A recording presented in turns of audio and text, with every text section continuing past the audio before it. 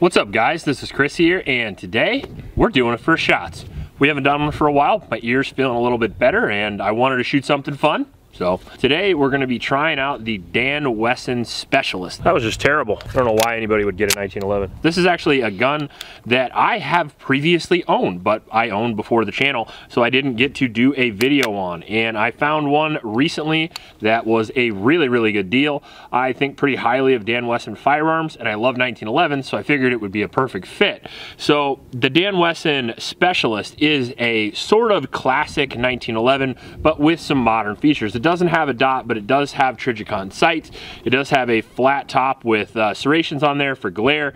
We do not have any front slide serrations, but the gun is silky smooth, which is nice. We have bushing barrel, and then we do have a rail on the bottom, which I really like because I don't have any classic 1911s with no dot that have a rail, and I think that look actually looks really cool. It looks really mean. It does come with G10 grips, great checkering, 25 lines per inch, memory pad, combat hammer, and the magazine well, which are all features that I greatly desire on a 1911. On top of that, we do have an ambi safety, which is nice in case you are wrong-handed. Very cool, and I actually like to use that for offhand shooting as a ledge, so I'm a big fan. Now, it's a good looking gun and a hefty gun, about 44 ounces, full steel frame, so it should handle the recoil relatively well. Now, one of the reasons I got the Dan Wesson is because Dan Wesson's a good way to go to get into a gun that's like right before a custom 1911. So if you're looking for a really high quality 1911, but you don't want to go the Wilson Combat or Nighthawk super high end route, this can get you almost all the way there for about half price. This one cost me $1,400, which seems like a lot, but it came with 14 magazines, which is really nice because 1911s are half a stack of a 2011, so I'm going to be reloading a little bit more. This came with 14 9-round mags, and then we are going to be using my 10-round Wilson Combat magazines, and we'll see how those run. Before we do that, I want to thank Sonoran Desert Institute. They are the sponsor of this video, and we really appreciate them. The SDI has been a continuing supporter of the channel for the past few years, and they're a sponsor I really believe in. They're an online university that specializes in firearms technology, gunsmithing, and you can get all kinds of different degrees from them. And I think it's a great way to find a career that you're really passionate about. Being an entrepreneur is one of the most fulfilling things you can do in life, working for yourself, starting your own business, and this is a great way to get started.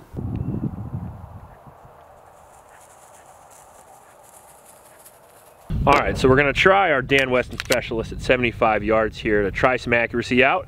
Now, if you're unfamiliar with 1911s, it's a single action only pistol. It's relatively hefty, and you get a short stack of magazine, but you do get really serious accuracy, especially with these Dan Wessons. You know, they're 2 to 4 inches at 50 yards. Great trigger, very cool.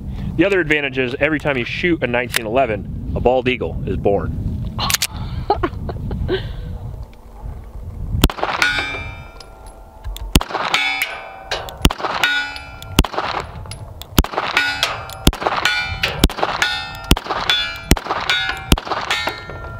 That was just terrible. I don't know why anybody would get a 1911.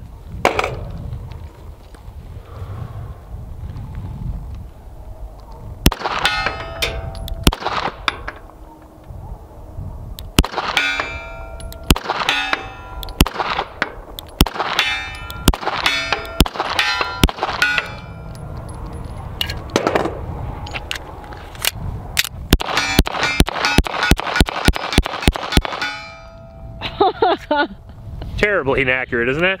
What a horrible gun. Some other advantage to the 1911 are that the recoil impulse is really good.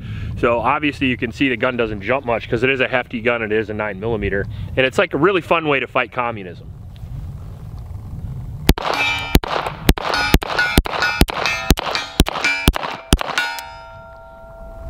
We didn't have lockback on that one. Ride my thumb on it. Although, no, it's the Wilson mag, I think. Doesn't like, oh no, that's a Dan Wesson mag. Now I will say, starting off, it's a little sticky. The slide's a little more sluggish than they normally are, and the trigger's a little stickier than something like a Wilson or a Nighthawk for sure. But so far we've still had great performance, and it still looks super mean. So let's see how fast it can go.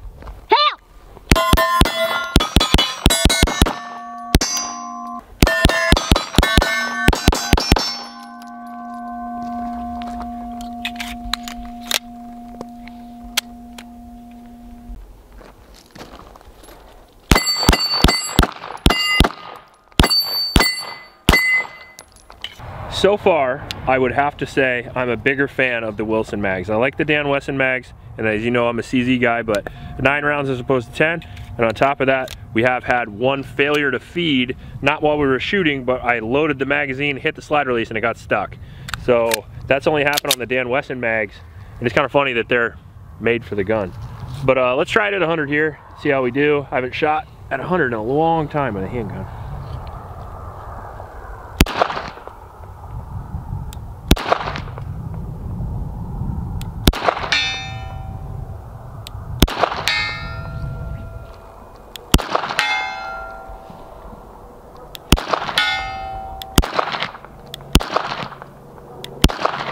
Don't rush.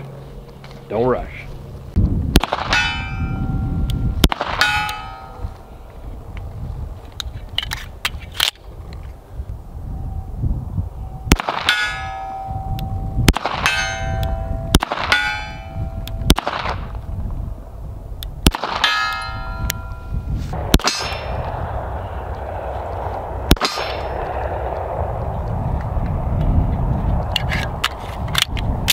What's that in your pocket? 6 1911 mags?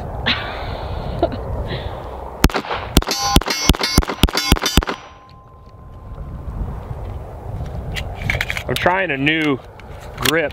As you guys may not know, I hurt my neck and I'm trying to train myself shoot with my shoulders down, and it's affecting my shooting a great deal.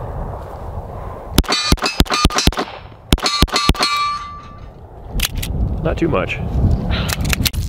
Okay, hottie toddy. All right.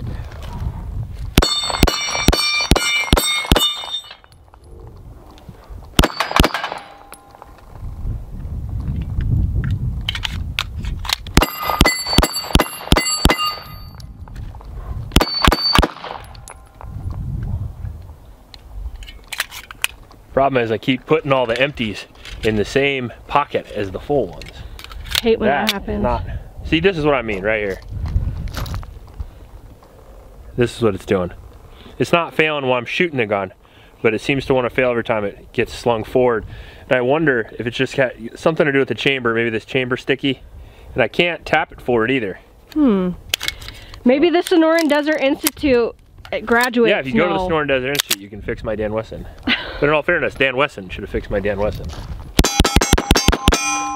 But then worked great. So weird. All right, so that was interesting, and that is why we test things. So my first Dan Wesson Specialist, I managed to get like 1,000 at least rounds through. This was again before I tested guns on the channel, and I had no problems with it. This one, problems. And interestingly enough, we were using a combination of magazines that came with the gun and magazines that didn't come with the gun. So we got our Dan Wesson mag, which for some reason it does not like. And we load it into the gun, and we get no lockback for some reason. And on top of that, they barely pull out of the gun. And then some other mags, let's find this Wilson here. No problem. And the magazines that came with the gun are the ones that failed. So much so I actually got mad off camera and threw one behind the berm. Magazines are sadly perishable, and occasionally you have to change the springs, you have to clean them, or you just have to get rid of them and get new ones. It is what it is. This is my favorite platform, and I'm having a good time no matter what 1911 I'm shooting. But this one was super fast, it was super accurate, which I really appreciate. It's got all the features I really like, and I just hope that it wears in a little bit. We plan on doing a 1,000 round review of this. I doubt that people are going to be clamoring for it, but I love shooting 1911s. Hopefully you enjoyed this video, because I enjoyed filming it. America. There will be a full 1,000 round review of this sometime this year. Who knows when, but hopefully soon. If you want to see me compare anything to this, I think a good comparison would be the Wilson, but we're actually going to do a lot of 1911s here over the next 3 or 4 months. Hopefully you guys are excited about that. I need to get my shooting skills back on par. I do feel a little bit rusty. I feel a little bit slower than I normally am. We're going to be working a lot on practice for the next few months, and hopefully we'll have a good old-fashioned 1911 summer. Don't worry, I'm going to throw some 2011s and certainly some CZs in there too, but it's going to be a fast year. Let's go with that. If you like this video, please like and subscribe. Please support our Oklahoma shelters, and remember to recycle. I'll check you later.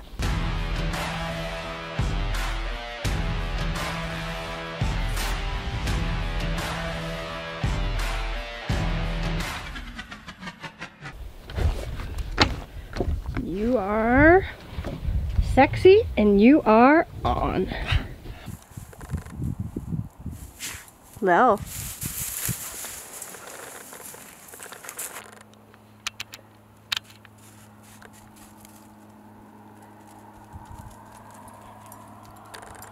You always know when I'm filming you, don't you? Dangy. Danger. Danger, Zeppelin. Sit. You sit. Who is such a good boy?